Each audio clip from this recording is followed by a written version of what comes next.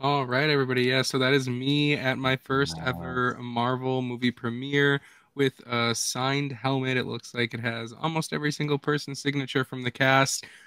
This was a really exciting moment for me to be at the pivotal Ant-Man and the Wasp Quantumania film starting phase 5.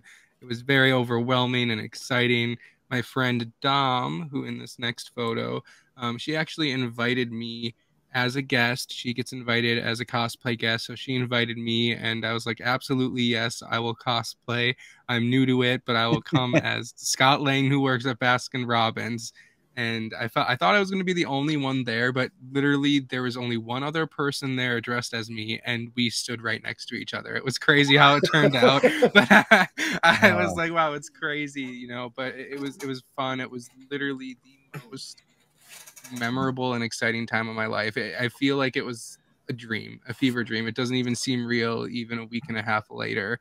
And then we met the cast and we started off. I don't even know what order the photos are in. So All you're right, we'll gonna. just go to the next one. Okay, first we met uh, Kevin Feige.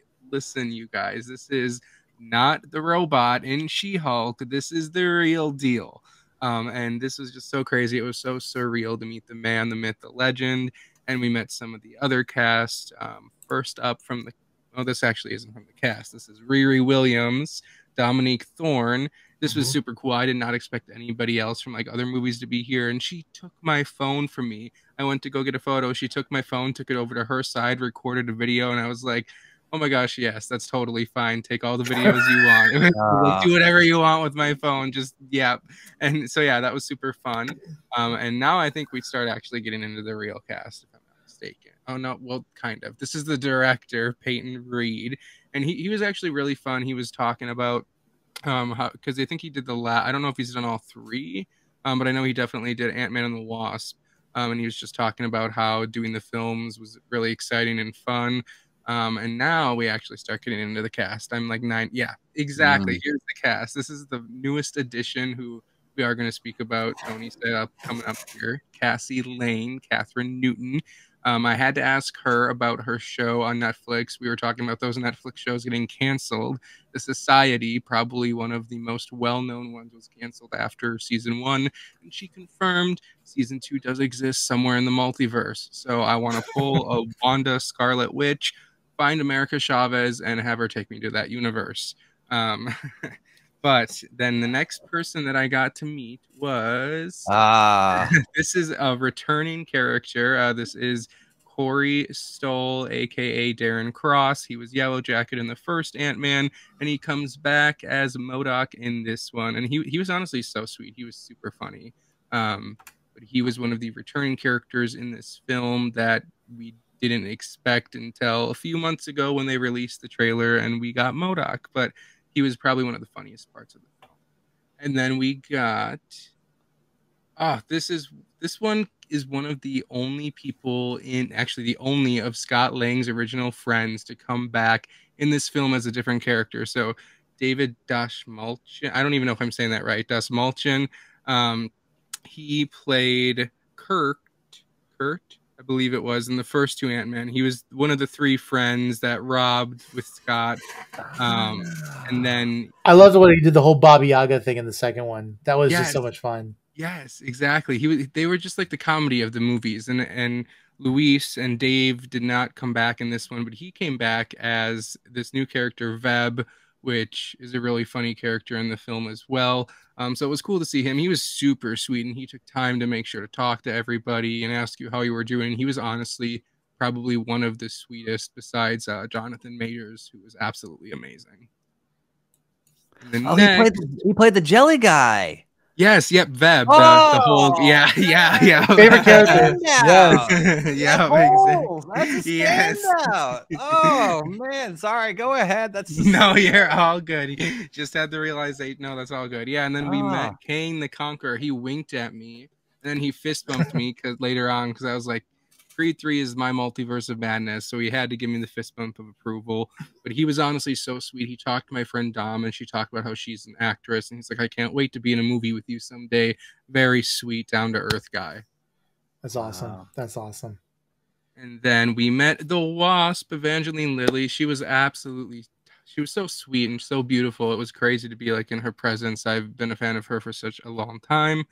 And then finally, oh my gosh, we got to meet Paul Rudd, Scott Lang himself. I don't know how I composed myself and did not faint right there because I absolutely love Paul Rudd since I was like 5 years old watching him on Friends. But yeah, so this is who we got to meet. I don't think there's anybody else. Yeah, That that's was all it. of them. That I was it. will. That I was will tell all you of it. this. That's just it. Yeah, I that's will it. tell you Yeah. this. Like, my mom has never been a big about watching superhero films, and she definitely doesn't like big action. But when she knew that Paul Rudd was a part of it, we've seen every Ant-Man that's been available for her to watch. So Oh, yeah, that's she likes awesome. Paul Rudd, and she likes Mark Ruffalo. So um, yeah, Yeah, those are no, her.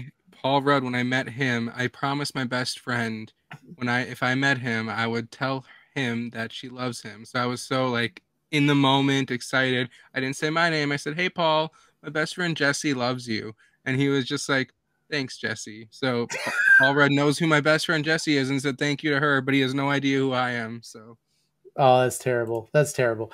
But there'll always be more chances. This is definitely not going to be your last red carpet. You've got a bright future when it comes to doing these things and covering this stuff. So, yeah, and your I, interviews have always been spot on. So, but I do have a couple of questions. So, like again, like for those who don't know, because this is your classic red carpet is usually people walk down, there's media doing interviews. What set the scene for me too? Like, because this is super cool that you were talking to people. I feel like that's kind of unique to Marvel. Star Wars, I think, does it too.